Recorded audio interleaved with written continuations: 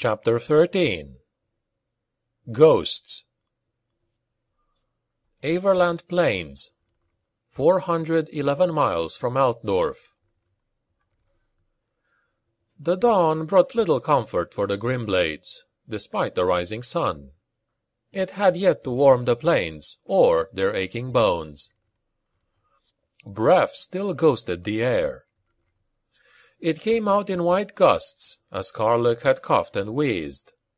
They'd slept sitting up, and there was nothing to pack, though Lenkman had leaned over onto Eber's shoulder and was profoundly embarrassed when he woke. "Didn't even buy him a drink." Rex had chortled with uncommon good humor. He'd obviously slept off the booze at last. Brandt had stayed awake all night. Volker, who'd been the first up, would later say how he rose to find the cold eyes of the man regarding him through the twilight mist. Volker didn't stay to chat. In minutes he was gone, scouting off into the distance with Dog. Few words were exchanged when the others stirred and began to move. No one felt like talking after a harrowing night. It was a while trudging through the long grasses before the grim silence was lifted. "Who would want to kill the prince?" asked Eber, unaware of the sour mood, and more out of exasperation than any desire to actually know. "I can't understand it." "All political figures have enemies, Brutan," Lenkman replied. "Wilhelm is no different. It could be one of 100 or more men." "It's poor timing," muttered Keller, his displeasure at the mission currently outweighing his other concerns. "So there's a good time to try and kill the Prince of Altdorf?" asked Karluk. He looked towards the sun, gauging its position, and therefore the time. By his reckoning, they had maybe 3 hours before the prince could arrive at the valley. The pace suddenly didn't feel fast enough. "Hurry it up," he said, eyes front, hoping to see Volker. The huntsman was still ranging ahead with his mutt, keeping them away from any greenskins that might be roaming ahead, and leading them to the hills. His last report had been some time ago. "When his back is turned and his guard is down," said Brandt to the sergeant's first comment. Karluk scowled at the dry humor, finding it inappropriate. "I wish Verweiter was here," said Lenkman to Karluk's right. "We could use his wisdom now." "Aye, he might have been canny enough for us to get out of this shit-heap we currently find ourselves in," said Rex, his humor fleeting. Masbrecht looked affronted. "Saving a prince is an honor, brother. It is Sigmar's work we go to do this day." Rex was livid. "He calls me brother one more time, and it won't be Wilhelm's assassin we'll be stopping." "Shut up, Rex," snapped Karluk. "Whatever it is between the two of you, deal with it. This is the most important deed you'll ever do in your entire life. Don't wreck it," he warned, before turning his anger on Masbrecht. "And you, save your sermons. You know he doesn't like it. Not all of us are willing converts." He wanted to say more, but saw Volker running back towards them. "Just beyond the next rise," he said. "The land slopes downward and lifts again to a set of hills. That must be the place." "You sure?" asked Karluk. "As I can be. The map was quite well detailed, and there are few hills in Everland, especially so close to the road." "Makes you wonder why the prince came this way at all," said Lenkman. "A valley is a good place for an ambush." "The road is the most direct route, I suppose," said Karluk. "But who's to say the prince even chose it?" None of it really mattered. The morning sun was high, and its rays were creeping steadily across the plains. Time was running out. Cresting the rise, the Grimblades had the sloping plain laid out below them. A short distance, and the flat land rose up again, the road bending with it, and there were the hills. Strewn with rocks, hollows, and wild bracken, it was a rugged place full of shadows. "Lots of places to hide," observed Volker.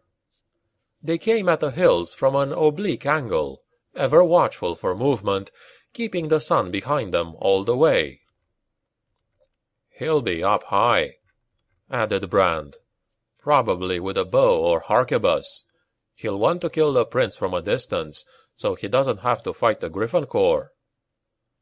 "So we're looking for a marksman, then," said Karlik. "Perhaps we'll be able to stop him after all." "A marksman, yes," said Brand. "And a swordsman, and a knife-wielder, and a pugilist. Assassins are killers. They're trained well in the art. Don't make the mistake of thinking just because he wants to shoot the prince that he can't execute him, or us, in 10 more ways." Yet again Karlik felt a cold shiver, but couldn't deny the sense in what Brand was saying. He decided to change tack. "He could be anywhere, behind any rock, hunkered down in any hollow, hidden in the long grasses, or crouched upon any ridge, as still as the earth," said Karlik. "We root him out before the prince gets here. He cannot know of it. To do so would mean this whole dirty business gets out, and, alive or dead, the prince and his cohorts can't ignore it. You heard Ledner. The Empire would fracture under the strain. We'd have civil war." Karlik eyed his men and felt a surge of pride, even for Keller, who he considered a bastard of the highest order. "We're not assassins or spies. We're just men, soldiers of the Empire who face a difficult duty. This is an enemy like any other. Find this whoreson, stop him, and stay alive into the bargain." He allowed a short pause to think, how in Sigmar's name did we ever get here? And then deferred to Volker, who knew the ways of hunting better than any of them.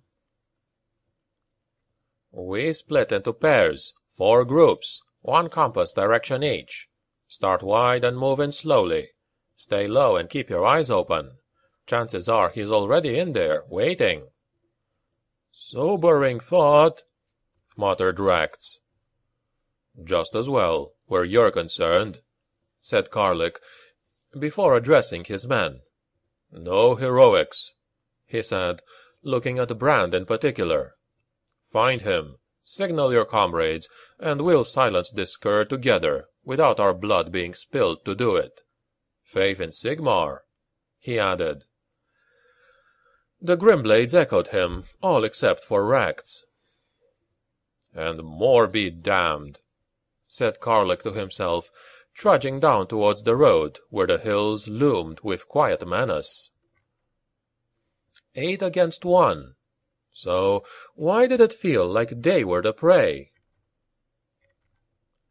Up close the hills were vast, easily sprawling a half-mile either side and along the road. They dipped, rose, and undulated, as if in a pact with the assassin to frustrate the Grimblades' search. Patches of scree and loose rocks made the ground treacherous. There were small ravines and caves. Crags and sheltered gullies were everywhere. Each and every nook had to be searched. Other creatures might lurk along the hillsides. It wasn't unknown for trolls, or even larger beasts, to make their lairs in such places. Keller, for one, hoped that wouldn't be the case. Maintaining his concentration was hard. What with the other looking on and dogging his every step? "Leave me be," he hissed. A side glance revealed his plea had gone unheeded. "Plague me no more," he said louder, prompting an angry look from Volker, who he was paired with. Even Dog looked annoyed, but then that little bastard always did. Keller allowed himself a smirk, the first for some time.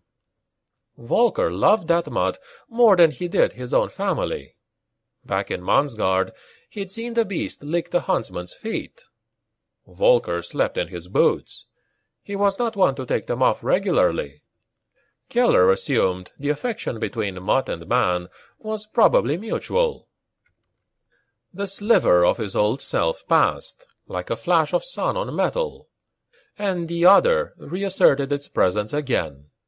Still no sign of the assassin. The two men carried on. Langman stumbled and cursed through his teeth. He'd jarred his ankle. It was painful as he fell down at it, but he could still move well enough. The sun was high now, and he had to squint when he looked up. Morning was nearly done. Brand was leaving him behind, hurrying through the hills like a wolf hunting deer, or maybe another wolf. There was something of the bloodhound in the man, so driven to find the assassin was he. Langman noticed he'd left his pistol unloaded.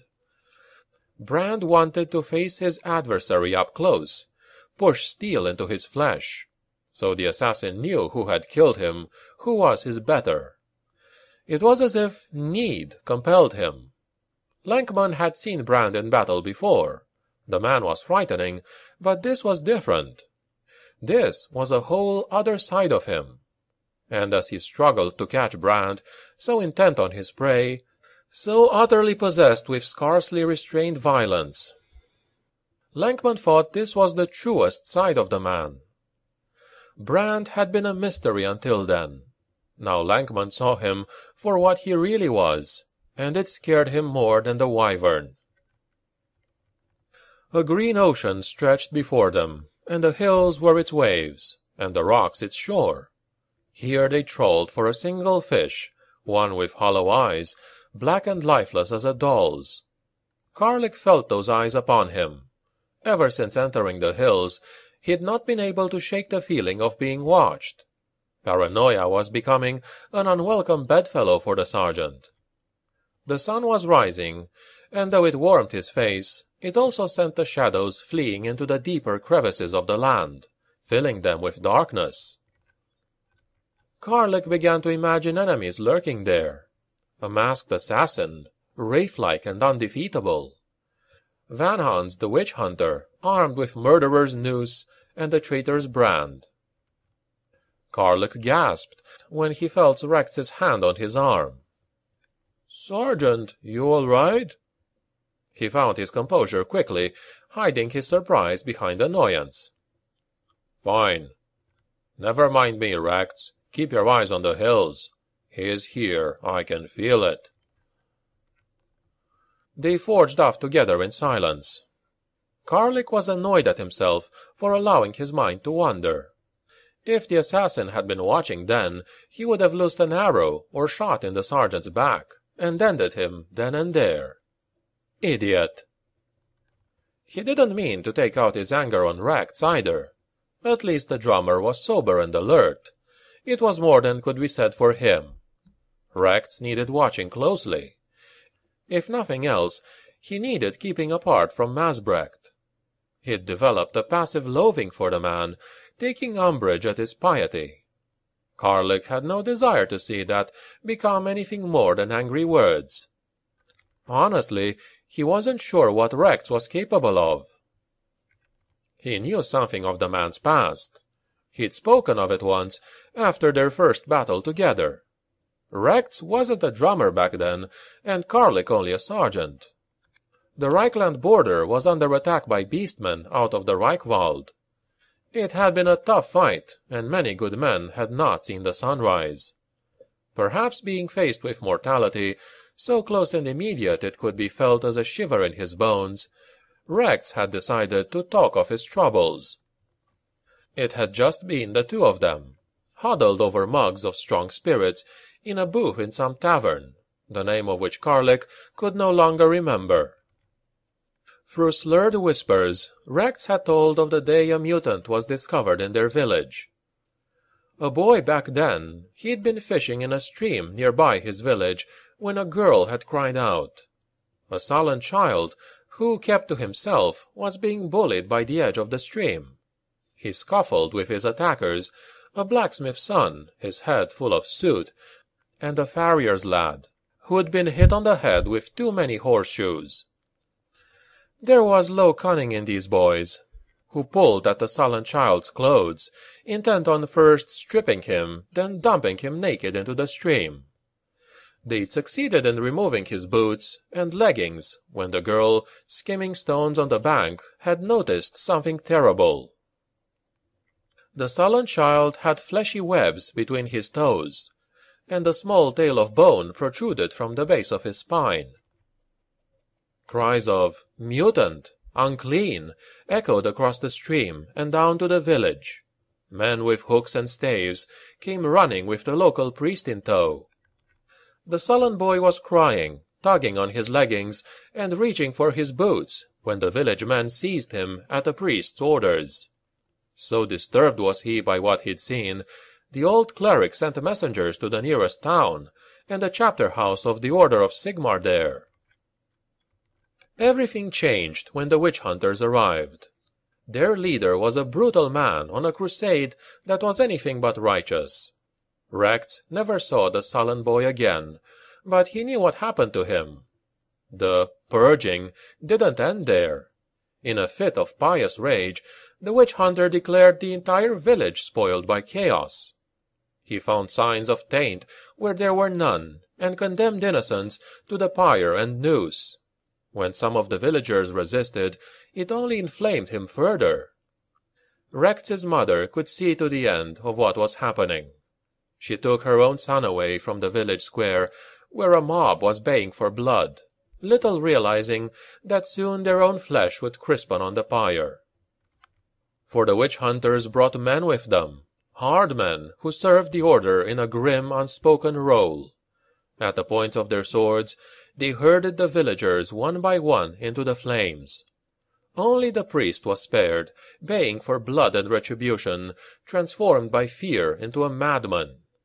From his hiding-place under the floorboards of his house, Rex could hear their screams. He covered his ears against the terrible noise, and screwed his eyes shut. By the time he opened them again, the village was quiet. Smoke and the smell of cooked meat lingered on the air. The stench aroused no hunger in him. He retched and fetched up an empty stomach in the street. Rex emerged to find the village gone. Just a burned-out skeleton of wood and scorched stone.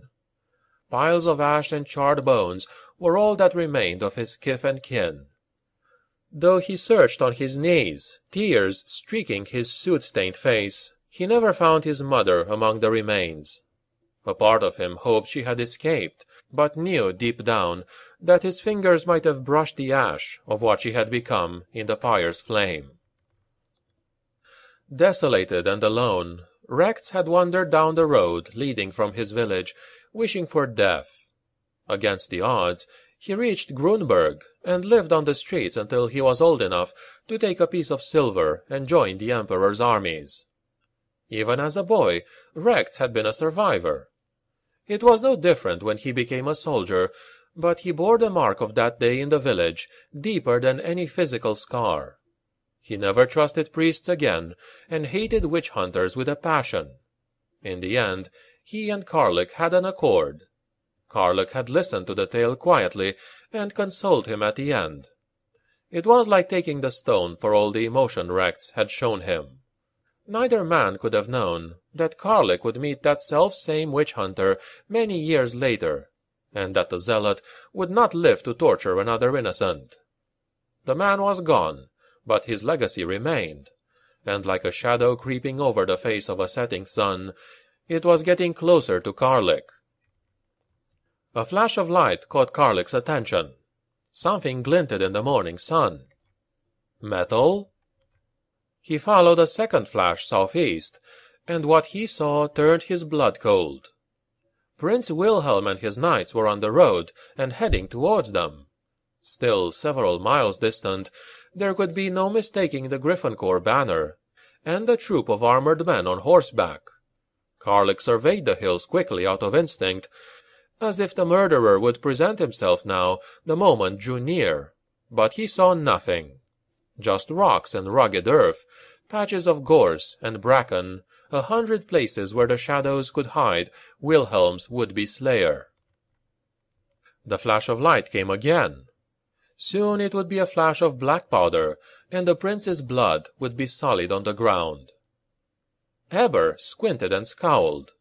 He rubbed at his eyes, as he was momentarily blinded by something shining into them. Shielding the sun overhead with one meaty hand, he tried to blink away the after-flare, but it came again. He tried to follow its origin.